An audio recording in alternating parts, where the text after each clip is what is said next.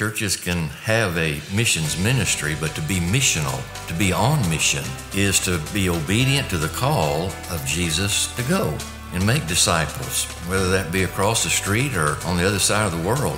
When we really started organizing the mission trips, to have family trips, because some of the places we go is really not good for families, but you can find places to take the family. And what a great bonding, not only for church members on mission trip, but also for families. Beth and I went to Uganda in 1998. Then we developed a relationship with those pastors and kept going back. And our mode of operation, I guess, would be to train pastors in the morning.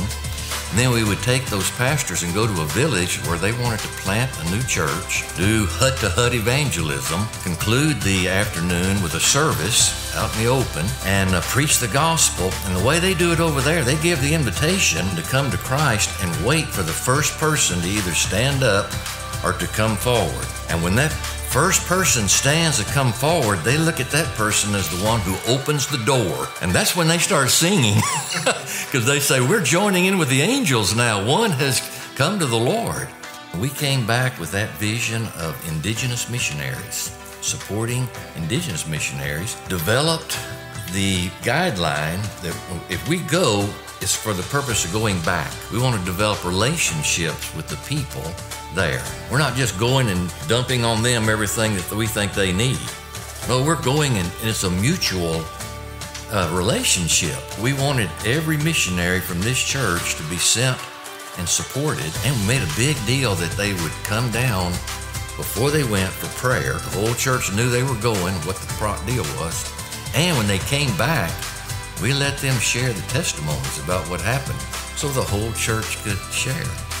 First Baptist Boerne, Beth and I love you more than you can imagine, because being a member here with you changed us as we saw God's missionary heart flourish in this congregation. And none of us have gotten over it, and we pray that we never will. So thank you for being the people of God in this place, sharing the love of God all over the world. Let's keep doing it for the glory of God. Amen. It is such a great honor to get to be here, even in this place, on this stage, to talk to you about missions, because this is a heartbeat of this church. In fact, some people would say this is why we exist. We exist so that the kingdom of God will expand through us to the people in our lives and to the very ends of the earth. That's Acts 1:8, right? That'll be Jerusalem, Judea, and Samaria, and to the very ends of the earth. And so this is the heartbeat of who we are. And so once a year or twice a year, we get to spend some time specifically focused on what God's doing, both through our people and around the world with others that we've met along the way. I want to give you a quick quote from Christopher J. Wright. He said, "It's not so much the case that God has a mission for his church in the world as that God has a church for his mission in the world. Mission was not made for the church was made for mission, for God's mission. That's why we exist." This church has known that. For 125 years, they've been here in Boerne, serving this community and sharing the light of the gospel here and around the world. And it's been an incredible thing. You know, it's why Baptists in the United States actually began to work together. It was in the 1700s when they realized that what the world needed was more than just a congregational representation. We need to cooperate so that we could send people to the nations. The first Baptist missionary sent out was a guy named Adoniram Judson. Maybe you've heard of him. He went to Burma, and in Burma, God used him to translate the scriptures. And even now today, it's the single best translation of God's word being used in Burma, now Myanmar. It's an incredible thing that God began then and continues today. You can hear it every time we talk. You hear it when Pastor Jason preaches. You hear it if you go to the classes that Pastor Daniel and other leaders lead. You hear us talking about missions all the time. You hear us talking about the kingdom of God and how it reaches out to the nations. The vision to see the gospel spread to everyone, everywhere, continues to drive us outwards. That vision has impacted my own family in so many ways. You know, I met my wife Elise on a mission trip.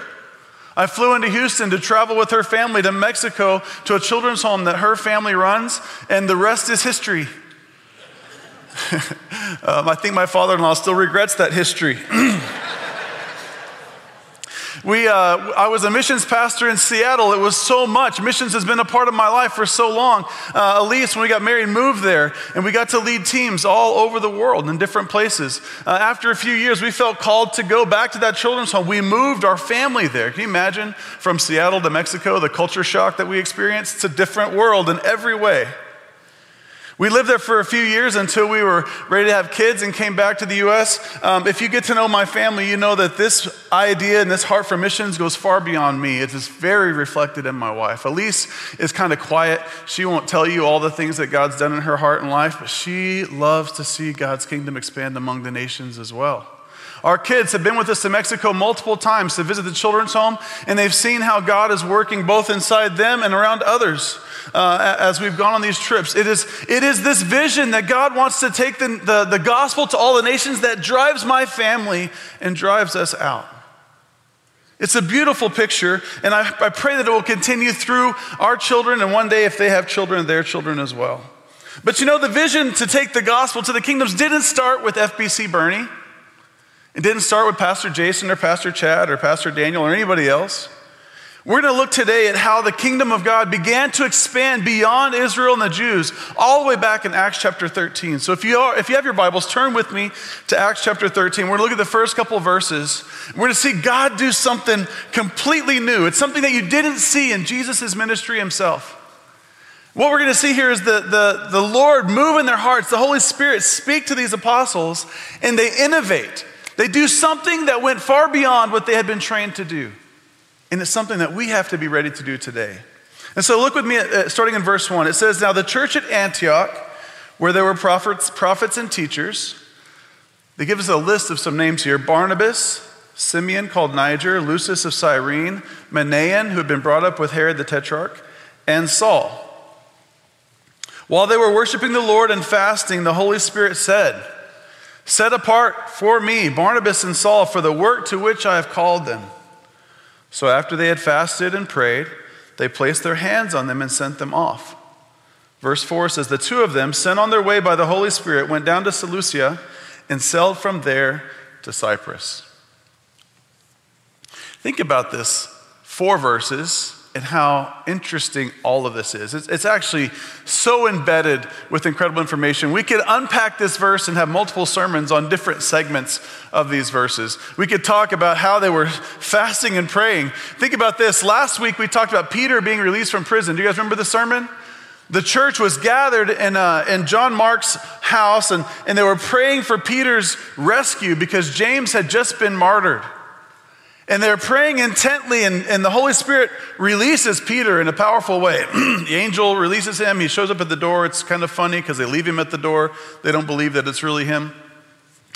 Think about the difference between the prayer you saw in that chapter, the last sermon, and the prayer we see in this chapter. They're both intent. The church is gathered because of some urgent need in their life. They're gathered, the first one last week, because Peter was in grave danger. They expected that he would die the next day like James had. But in this chapter, they've gathered and they're fasting and praying and seeking the Lord's vision, seeking the Lord's direction, seeking the Holy Spirit to tell them what's next. How often have you done that? How often have we as a church gathered and said, we have a big thing we need to pray about. We're not sure what God's going to do next through us. This whole idea of fasting and praying with a focus on direction from the Lord is a very interesting thing, and it's one I think that many of our churches today have walked away from. We have some folks in our church that have a passion for prayer and a passion for fasting, but it's something that we as a church don't do often. And I want to tell you this. If there's one first point today for me, I want to say this to you, that a church that wants to see what God's doing must stop, must pray, fast, and listen to hear the Holy Spirit guiding our next steps. Sometimes what the Lord leads you to do is very different than what conventional wisdom would say. Why would you send away Barnabas and Paul from your very own congregation to go do something that no one really knows what's next? Why would you send your best leaders and teachers to go somewhere else? The only reason is because the Holy Spirit told them this is what's next. Now let's focus a little bit here. I entitled my sermon today, Being Set Apart. And we're going to see that Paul and Barnabas are being clearly led to be set apart. But what God is doing is He's calling His church to be set apart from the world and act in ways that don't look and act like everyone else. So what are they set apart from, and what are they set apart to, are questions that we should ask. We should not ignore the fact that these 5 leaders that are listed here are from 5 different national backgrounds. Isn't it interesting that these 5 leaders in Antioch are a very multicultural group?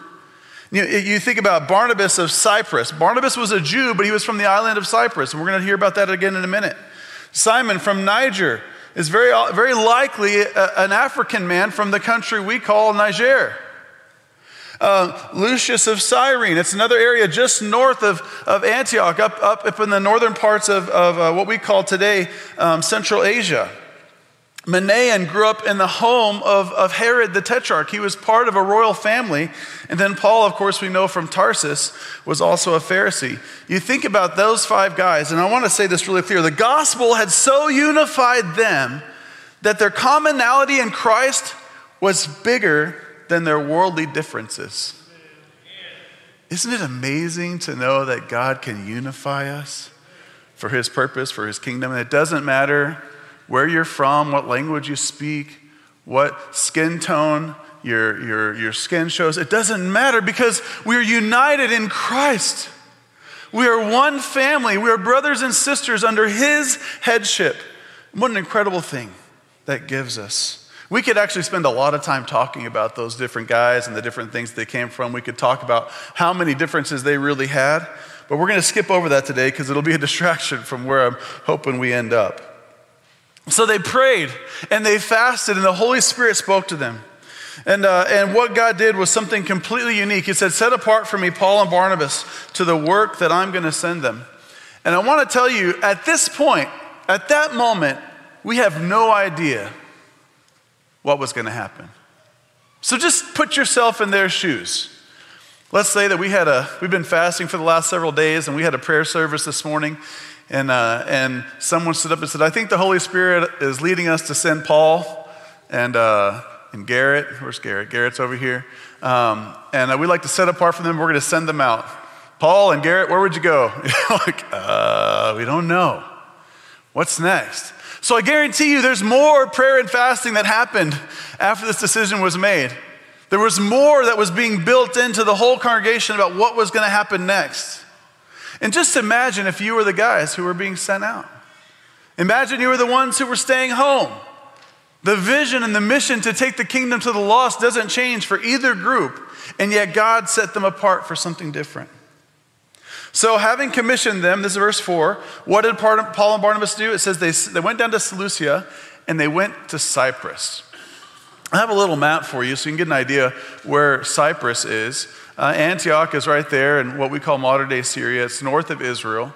And Cyprus is this island right off the coast. Now, why did they go to Cyprus?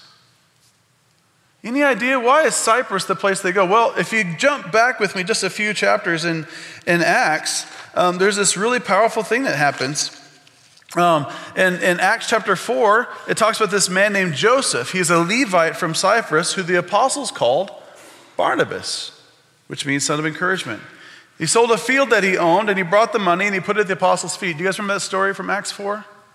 So here's our first introduction to this man named Joseph, who the apostles called Barnabas. And Barnabas is from the island of Cyprus.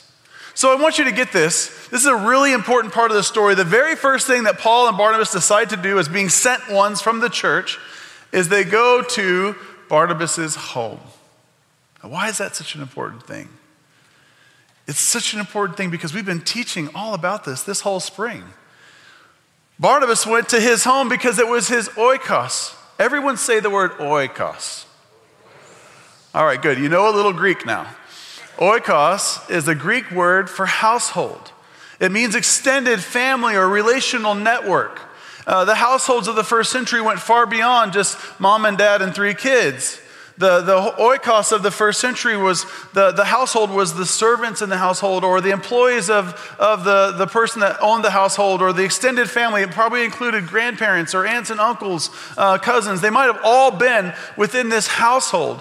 And so when you think about this idea of oikos, it's more than just your immediate wife and kids or husband and children. This is your network of relationships. It might include everyone you see on a regular basis. And so their first place to go was to Cyprus. We're going to go across the water to Barnabas' house. And it says they spent several days there going throughout the entire island. Now again, I want you to think about this. Was this new? Was this part of that Holy Spirit revelation to Paul and Barnabas or the Antioch church? And I want to tell you, it's not. It's not at all. In fact, if we think about Mark chapter 1, one of the very first things we see Jesus do when he calls his disciples is go to Peter's home. Do you guys remember that story? Look with me at Mark chapter 1, verses 29 through 33. And it says, as soon as they left the synagogue, if you remember in the early part of Mark chapter 1, Jesus is walking along the Sea of Galilee and he sees these guys. He says, come follow me, I'll make you fishers of men. Right? So Simon and his brother Andrew, they leave their nets, they follow him, they walk a little further, they find another pair of fishermen, James and John, and he invites them, same words, and they go to the synagogue in Capernaum. Capernaum is the home of all four of these men. And then after going to the synagogue, they go to Simon Peter's home, and the mother-in-law is sick. Do you guys remember this story? Jesus heals the mother-in-law. So look at me. Verse 28 says, as soon as they left the synagogue, they went with James and John to the home of Simon and Andrew. Simon's mother-in-law was in bed with a fever, and they immediately told Jesus about her. So he went to her, he took her hand, and he helped her up. The fever left her, and she began to wait on them. That evening, after sunset, people brought to Jesus all the sick and demon-possessed. So do you ever know where that happened at? Well, verse 33 says, the whole town gathered at the door. Whose door? Think about it. Whose door? This is Simon Peter's home. The very first place that Jesus ministers with his new disciples is in the home of Simon Peter. So look at the next verse, verse 33. The whole town gathered at the door, and Jesus healed many who had various diseases. He also drove out demons, and he would not let demons speak because they knew who he was. Simon Peter, the book of Mark, is the first time we see what's called a person of peace. So what they would do is they would do this. This is a strategy that Jesus used, the apostles later used, and then we see it now starting in the ministry of Paul. And the idea is you go to people that you know and you begin to share the gospel with them, and anyone that comes becomes this person of peace. Now there's three things I want you to hear about this person of peace. The person of peace is someone who welcomes the messenger. It's someone that is happy to see their friend. They welcome the messenger, then they welcome the message. They hear the message of the gospel and they receive it with joy. It takes root in their life and they began to grow in and become like Christ. And then lastly, and this is the most important, they welcome the mission. They see the work of God in them as so powerful that it needs to impact the lives of the people around them. And so this person of peace is such an important strategy. They work through people they know, their oikos, to find the person that's going to welcome the messenger, welcome the message, and welcome the mission of the messenger. And so this person, did Peter, by the way, do all three of those things? Did he welcome Jesus? Peter did in Mark chapter 1. Did he welcome the message of Jesus? Yeah, it said that day he dropped his nets and followed Jesus. Did he welcome the mission of Jesus? Yeah, of course he did. Well, you fast forward and ask the same question. When they went to Cyprus, did they find people who followed Jesus? Honestly, are Paul and Barnabas people? Oh, you're so nice. Like you're so kind. I want to give you a hand. It's just from me. Thank you. But now you have to wait for me to take a sip. I think about people online. They're like, this guy. Barnabas and Paul both are persons of peace. They receive the message, the messenger who shared the faith. They hear the message of Jesus, and they take on the mission of Jesus as their own. And so let's think about this. How does that impact us? We've been talking all spring through this witness campaign. Do you remember the witness campaign? We gave you guys boxes, and in the boxes were different tools that you could share your faith with family and friends.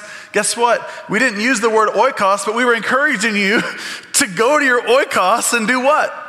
To share the message of the gospel. We're asking you to find people who are going to welcome the messenger, welcome the message, and we're hoping and praying that they'll welcome the mission of God in their hearts and lives too. Amen? Amen.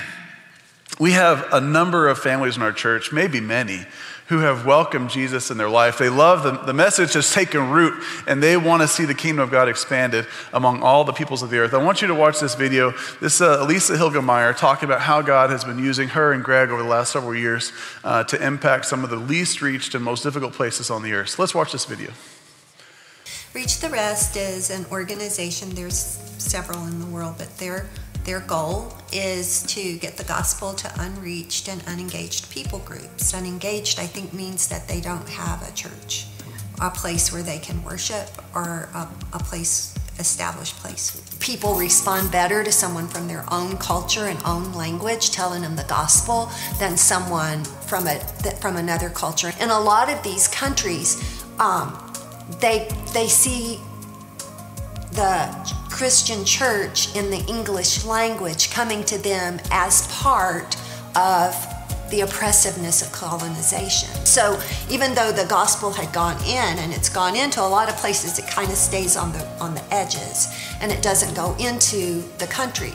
In order for the gospel to go forward the way that we want it to, we need to be reaching the people and not changing the people to look like us. They do like disciple Bible method, which is where they teach them the ones that know how to read, how to take a scripture and read it and ask questions and kind of understand. And then another part of the step was understanding that the 4 fields and the methods that they use are scriptural. They're kind of like what Paul did whenever he would go out and he would seek a person of peace, and then he would find the people and he would talk and teach, and then people would come, and then those that would come to faith, and then they would grow. You're seeing that it's growing, like the whole movement in Iran. I mean, who did that? Only God could do that. It just seemed to Greg and me that was worth our time and our money. The privilege of telling people about Jesus is the biggest joy a person can have. Amen. Amen. It's such a powerful thing. Lisa and Greg are here today. They're going to be helping with the fundraising luncheon here in a few minutes. And you should ask them.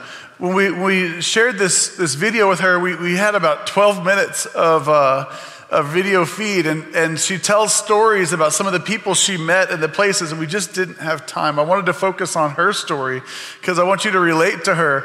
But what they've experienced in these trips, they've gone to Indonesia, they've been in Turkey, they've been in Iraq. They've been taking the gospel to the places that are some of the most unreached places on the planet and some of the most remote, some that are the most dangerous as well. In fact, some of the people that they've been a part of training in the last several years, some of them have lost their lives over the last year because of their faith in Christ. And you might ask the question, why would somebody like Lisa Hilgemeyer put herself at risk to take the gospel to the most difficult places on the planet?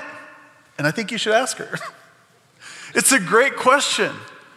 What is it that takes when you accept the messenger and you accept the message and then you accept the mission? What is it that makes it okay to put yourself at risk to see the gospel change the lives of others who are so distant and far and different from us? The Holy Spirit is the right answer. He moves inside of you. We gave you this magazine when you came in today. It focuses on our international teams and our international partnerships. We have a lot of really amazing local partners as well. And later this year, we're going to do another version of this that includes all of our local ministries and opportunities. But as you look at this, on the very last page, and this is a really big deal for me. It's exciting for me to show you. It's blue. It looks like this.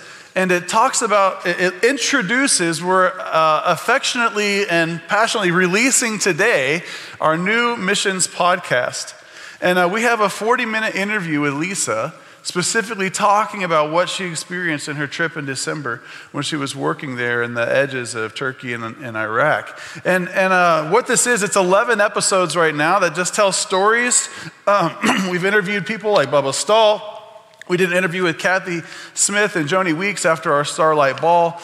We've interviewed a pastor from Uganda, Pastor Apollo. And what we're trying to do is just give you access to stories. We can't let people stand up here and give you an hour report from their trips. So this is a way for you to listen to it while you're in your car or while you're washing dishes or while you're doing whatever it is that you're doing.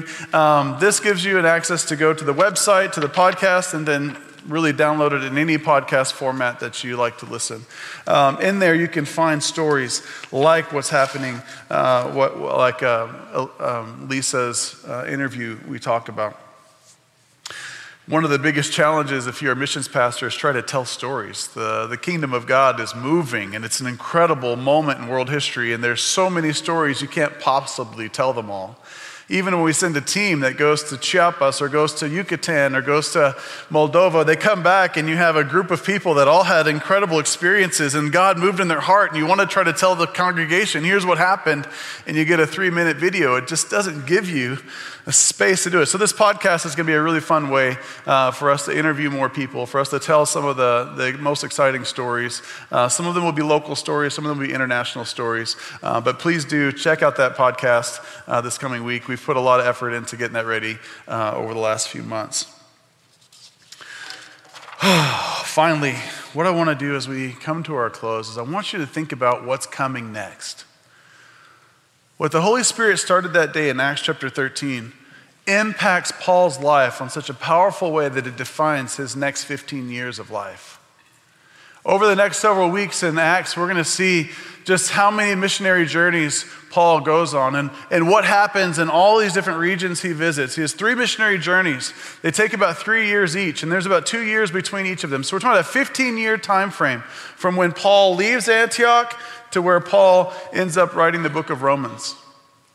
And what happens in that 15 years is he travels to these major regions. You might think of Galatia as the first region, first missionary journey. The second one, he ends up in Corinth after traveling through Galatia and past Ephesus. He ends up on the Achaean Peninsula. And then the last missionary journey, he spends most of his time there in Asia and Ephesus. And that's where he spends 2 years teaching and preaching. And Acts 19 says that all of the Jews and Greek that lived in Asia heard the word of the Lord. It's a powerful statement, but I want you to flip with me to Romans 15. Romans 15 is kind of the end of Paul's missionary journeys. He's writing from the city of Corinth to a church planting group that's sent out from Ephesus that now has planted the church in Rome.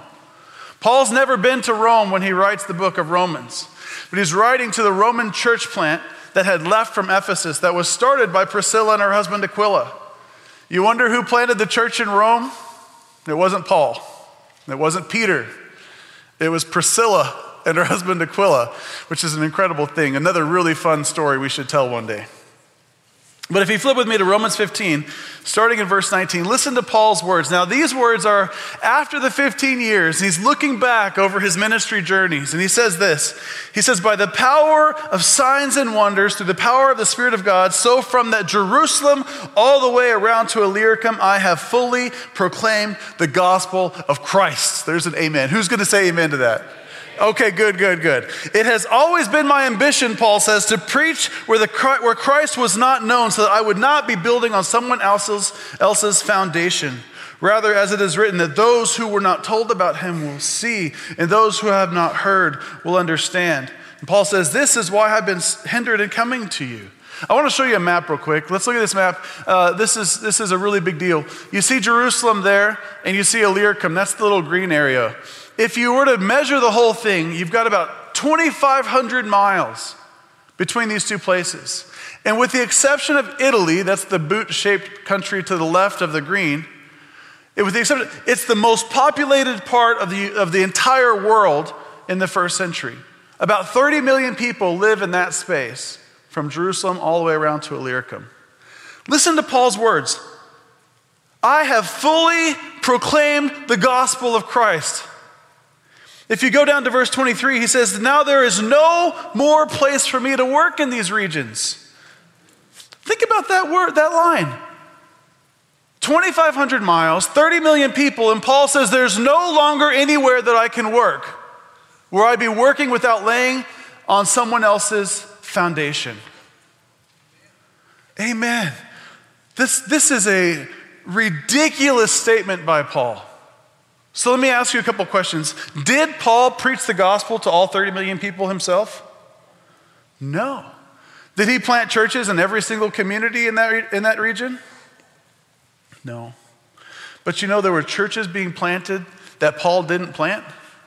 We just mentioned Rome, but the church in Colossae, he wrote the book of Colossians to a church he didn't plant.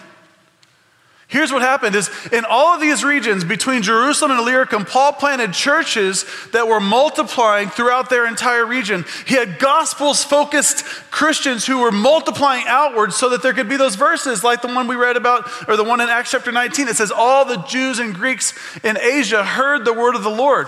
He was continuing to plant multiplying groups of believers that saw their mission to go and do what Jesus had done. You might think of the verses in the Gospels that says Jesus went throughout all the towns and villages of Galilee. That kind of vision and multiplication heart was embedded in these believers. In church, I hope that it will be embedded in us. If you look at verse 24, I love this in Romans. He says, I plan to do, he's going to come visit them. I've been longing to visit you for many years. I plan to do so when I go to Spain. I hope to see you while passing through and to have you assist me on my journey there after I've enjoyed your company for a while. This is one of those little humorous things to me. The book of Romans, which is probably one of the most theologically robust books in the New Testament, is Paul's missionary support letter to the church in Rome. He says, by the way, after all these arguments about who Christ is and how the Jews should relate and the Gentiles should relate to Christ and how they should relate to each other, he says, prepare for me something so that you can help me on my way. As I go beyond Rome, he's not going to stop and minister in Rome. He's going to visit his friends in Rome. But he sees that the Roman church is capable of saturating their own region with the gospel. So he's not going to stop there. He's going on to Spain. Think about that. So there's a few questions here. Now there is no place left for me to work in these regions. Church, we've been on this hilltop for a long time. And would you say that there's no place left for us to work in Boerne? No. Would you say that there's no place left in Kendall County or in our region? What if we were to be like Paul and extend that region out 2,500 miles? There's a lot of work to be done. There's a lot of work to be done. And we need the whole church to adopt the mission of Jesus so that we can see the whole community reached for Christ. It doesn't mean that all will respond, but it means that all have a choice. They all get to choose for themselves to follow this Jesus or reject him. And we still have work to do. What does it mean to be set apart? That's what it means. That we live and act differently than those around us. I think every church has two core responsibilities. One is that we abide. We abide deeply. The John 15 verse, if you abide in me and I abide in you, you will bear much fruit. Apart from me, you can do nothing. Right? The church is supposed to encourage the local community of believers so that they go deep with Jesus and it impacts every area of their life. It's the teaching them to obey all that I commanded you from Matthew 28. That's the first core responsibility of every church, every healthy church, whether it's in Colossians or Colossae or Thessalonica or Boerne.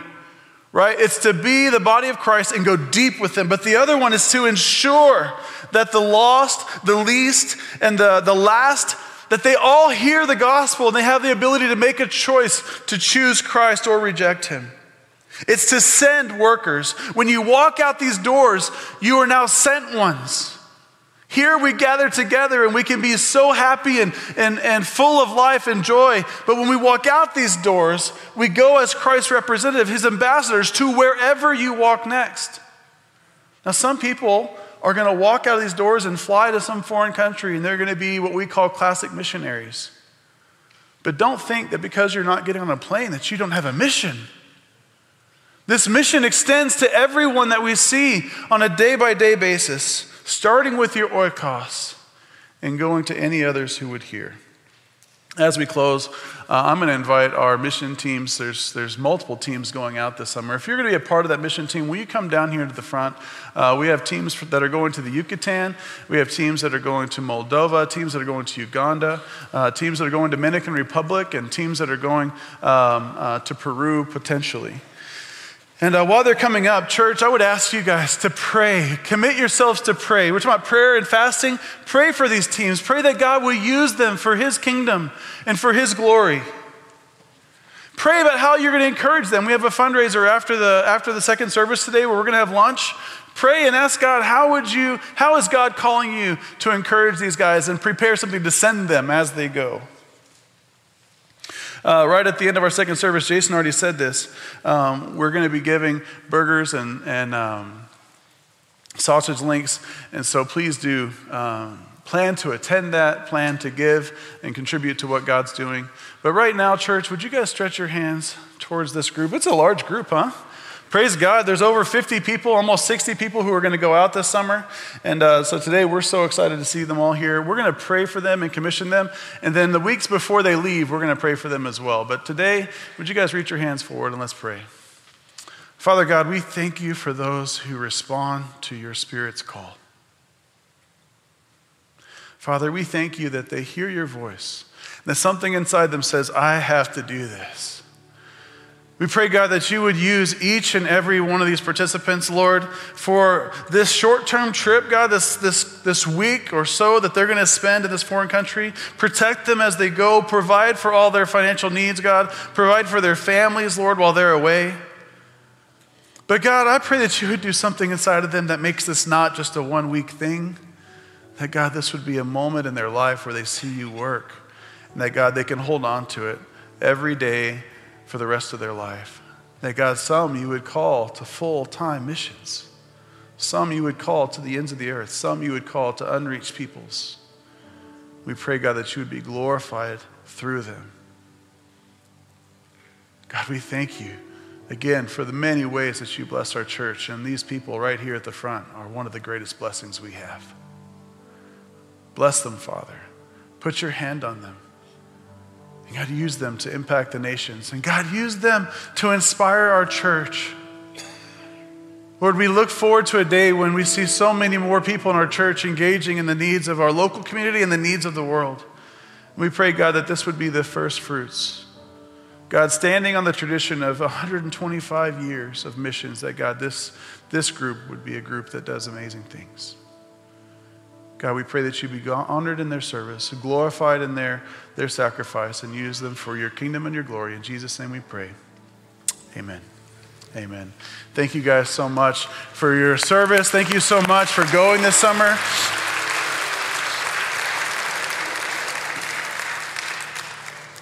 Church, have you been encouraged today? Yeah. Do you see that God has called us for so much more than coming and sitting in a church? Right? This is the place where we come to get inspired, to be encouraged, to get trained. But we're walking out those doors in a few minutes. And what happens next? Let's dedicate ourselves to seeking God, praying and fasting for the Holy Spirit's inspiration. Let's seek opportunities to engage our oikos and find the persons of peace. Let's accept the challenge of Paul that we not rest until we can say there is no place left. No place left in our hearts, in our families, in our communities, and the entire world. The work is still being done at the very corners of the globe. There's many places that have never heard in all of history the testimony of Christ. That should hurt our hearts. It should drive us out. and it should define who we are as set apart ones. Would you stand with me as I pray?